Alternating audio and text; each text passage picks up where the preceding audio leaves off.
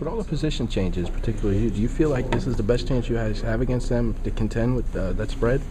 I mean, I feel pretty good about it. You know, we got a lot of speed out there. Those guys obviously have a whole lot of speed. So, but I think that you know, the position changes and things like that helped us out a lot versus spread officers. And you know, we'll see on Saturday. We'll see how good of a switch it was and how effective it is. What's the toughest thing about playing a team like that?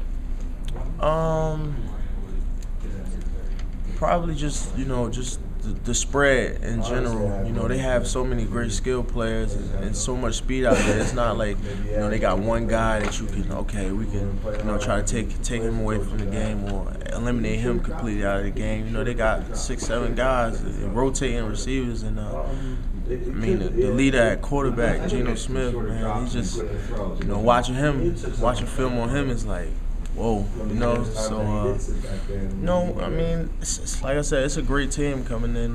They got a lot of great things going for them, and we just gotta go out there and execute.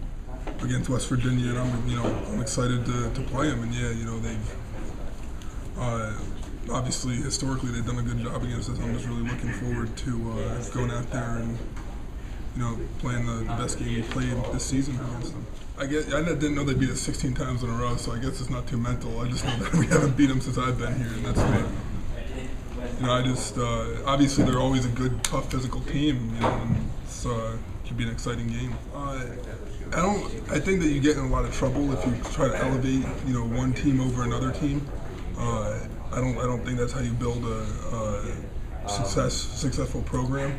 I just think that we need to just continue to try to get better at how we're preparing, you know, try to correct the things that we did the week before, and just every week, if you're trying to get better as a program and you do that consistently throughout the year, you get better. But if you try to amp it up for one team and then, you know, the next team, you know, you don't have as much juice for, that's how you get in trouble. So I think overall, you just got to work on how you prepare and like learning from the prior weeks. Okay, what do I need to do better in my film preparation? What do I need to do better in my physical preparation and whatnot to come out and perform the best?